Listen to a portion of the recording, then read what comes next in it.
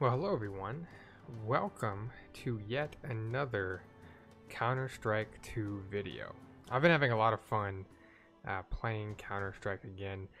A little bit of a brief history of Counter-Strike on this channel. I started making videos on CSGO back in like 2014, end of 2014.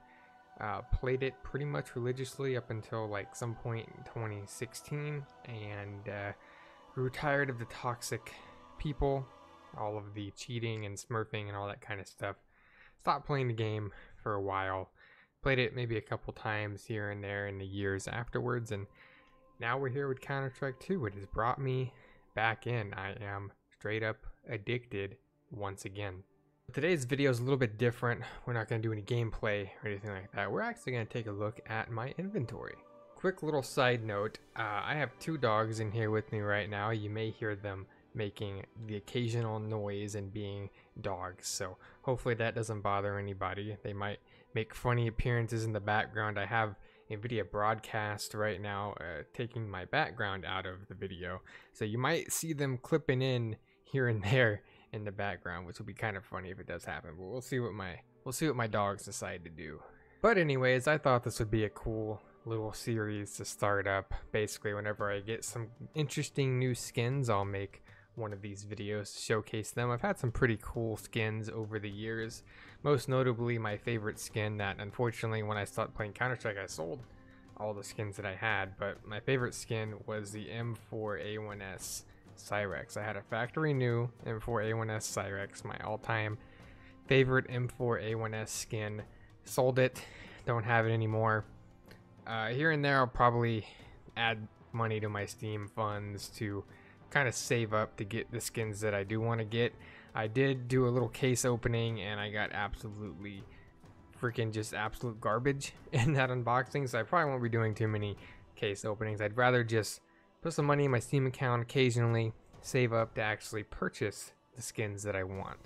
But anyways, without further ado, we're going to go through my current inventory as of today, which today is the 11th of November 2023. We're going to go through my inventory and take a look at all the skins that I have. And as you can see, this is pretty much it. Don't have too many skins. I'll kind of talk about what my goals are.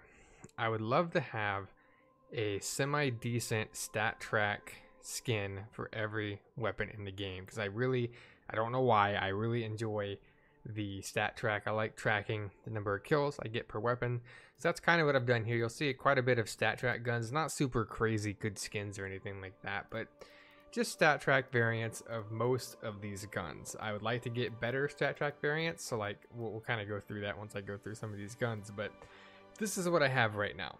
So we're gonna go ahead and kick this off. We have the first skin here. This is the most recent one I've got. This is the Souvenir MP7 Sunbaked from the Anubis collection. It's a well-worn quality, and it's Souvenir, so it's got these stickers on it. It's not a stat track, but I just wanted to have some kind of skin on my MP7, so I don't use the gun like super often, but this is the skin I just decided to go ahead and get. It was pretty cheap. Don't remember how much it was, but it's kind of like a gold camo kind of looking skin, like if you're talking about like Call of Duty or something like that. It kind of looks like gold camo, so I thought that'd be pretty cool. But I don't use the MP7 too much, but eventually I'd like to get a stat track variant of that. And the same thing for the XM1014. I have the Blue Spruce skin minimal wear. I don't use this gun very much, I really don't, so I just picked a relatively cheap couple cents worth skin just to have on this gun, so it's not the default skin, nothing super crazy. But now we get into a couple stat tracks. I do actually like the Galil.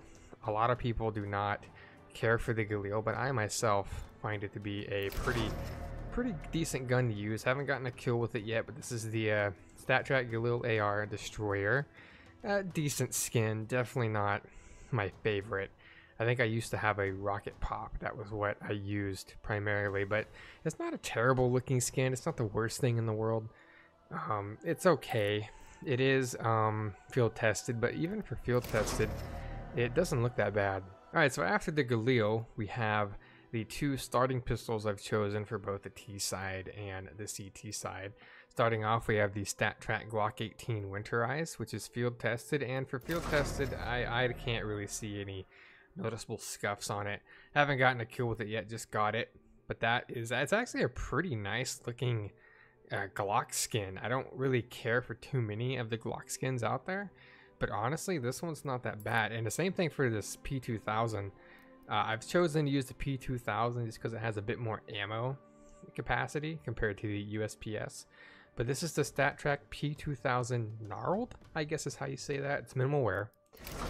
And this skin is clean, man. I just really like the design on the skin. And again, I don't really see any noticeable wear. I don't know where the minimal wear side of it comes from. Before I had this one, I had a non-StatTrak version that was field tested, and it looks just the same. So I'm not quite sure what's going on with that. Being in line with the pistols, we got 3 pistols lined up right here.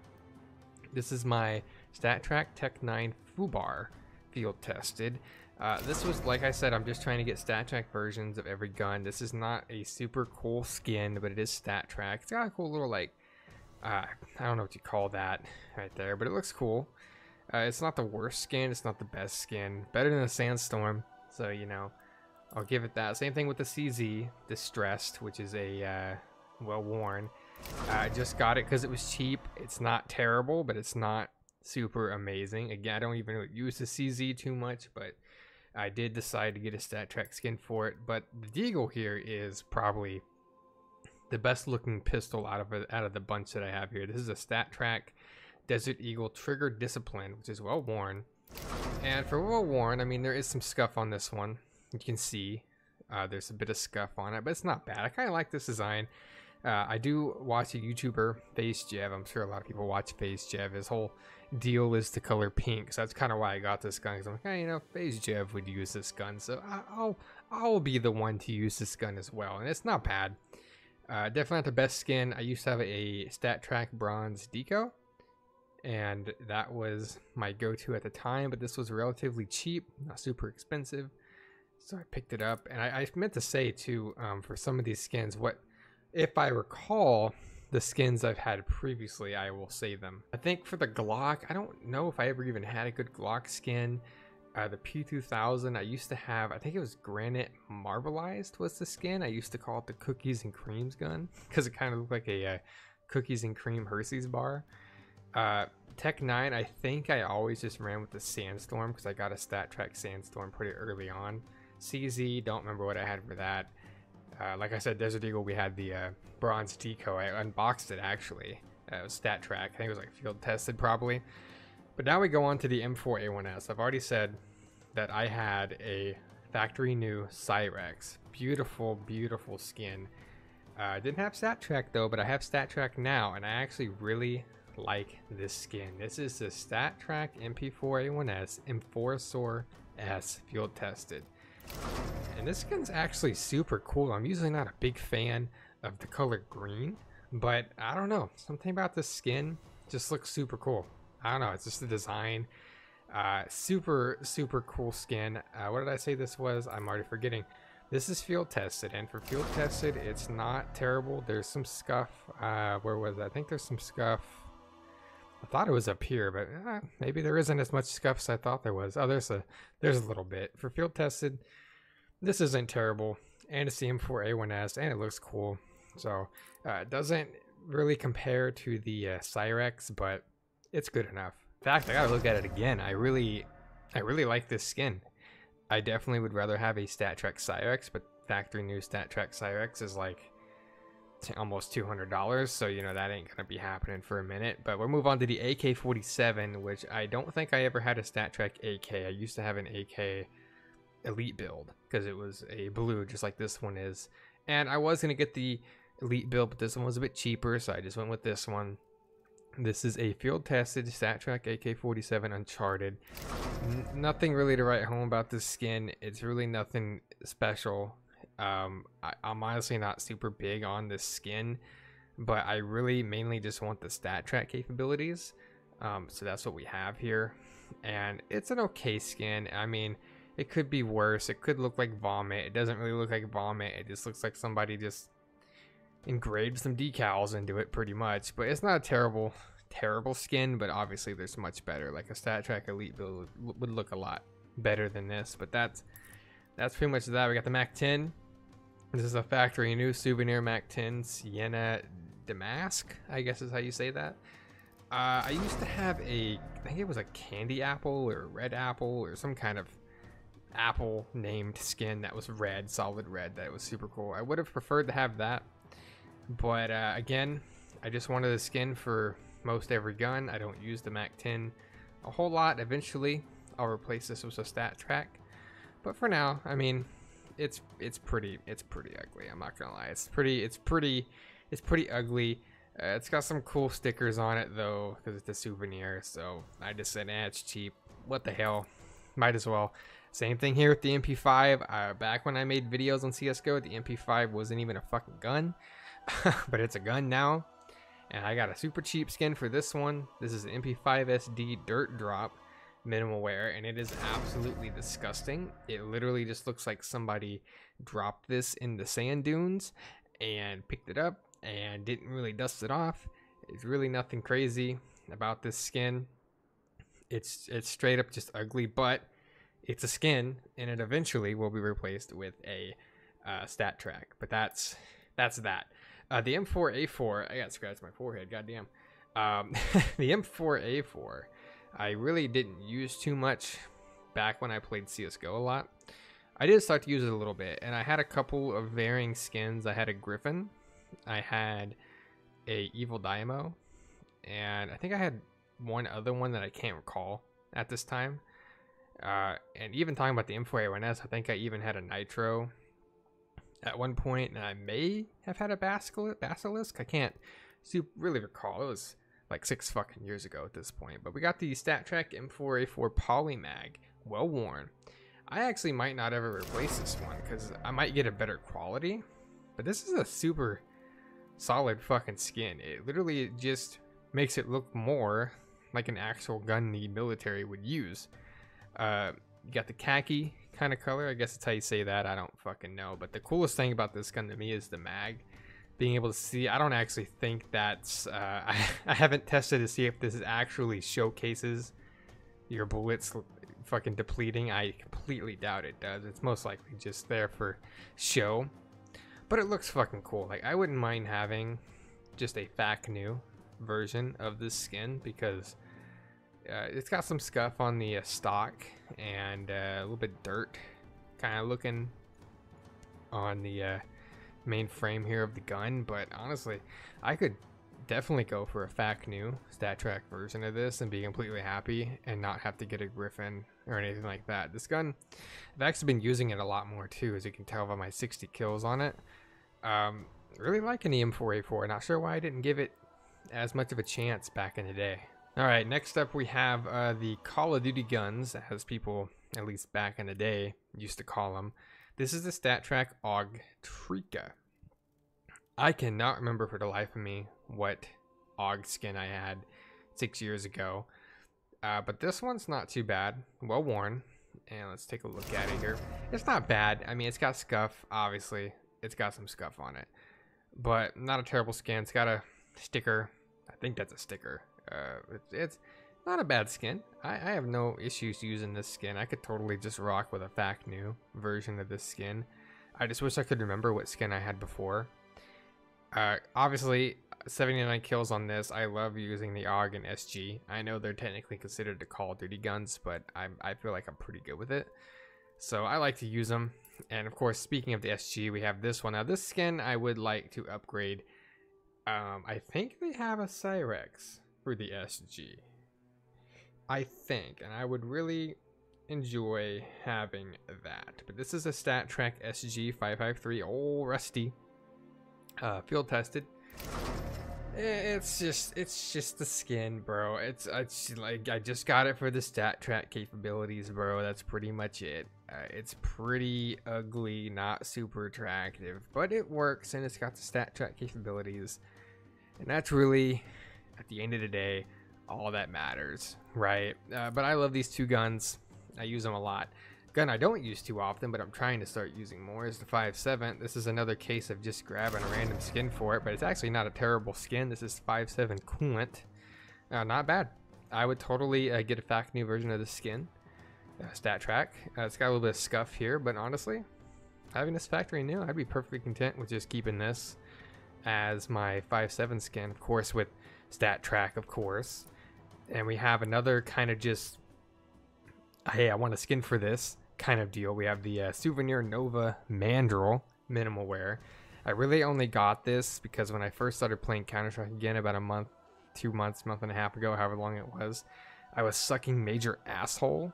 So when I didn't have a lot of money in the game during a round, I would buy a Nova and just try to go for shotgun kills. So I did put a skin on it. This is the, I think I just said Mandrill minimal wear, and it's pretty scuff. Again, I don't really like main this gun or anything, so I actually probably wouldn't care what stat track skin I had on this. I'd probably just put anything on it, but it's not terrible looking. If I knew, it actually probably would look pretty nice, even though for minimal wear, right? I said this is minimal wear, right? Even for minimal wear, I would say this is pretty terrible for minimal wear. Probably one of the worst minimal wear versions you can get. I mean, look at the amount of scuff on the pump right there. That's pretty terrible. I actually meant to sell this, but this was the M4A1S skin that you can see me using in my last three Counter-Strike videos I've uploaded before this one. This was the skin I was using. I just wanted a skin to throw on my M4 at the time, so I bought this Abomination. Really not a good skin at all. I'm probably going to end up getting rid of it. Probably just going to sell that bad boy right there. We're getting down to the last few weapons here. I used to love using the Scout, and I still do.